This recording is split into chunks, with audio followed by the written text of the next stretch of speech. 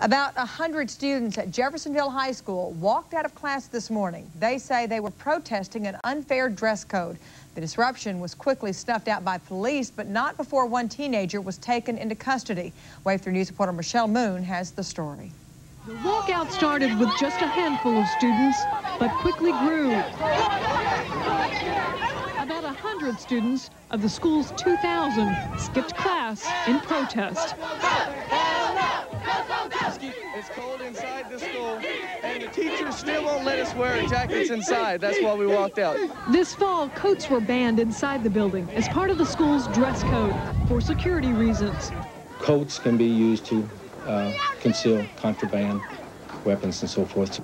But the building's new heating system left classrooms chilly and some students boiling with anger. It's cold in that building. Look, I be cold. So I want to get my coat, and they told me I couldn't wear it. So I came out to protest. The protest was calm until students tried to move it from the stadium to the main building. Just stay here a second. Okay. I get drunk, come on! They're not going in the building. I'd like to... That's when this teenage boy shot officers an obscene gesture. The teen was charged with disorderly conduct and resisting a police officer.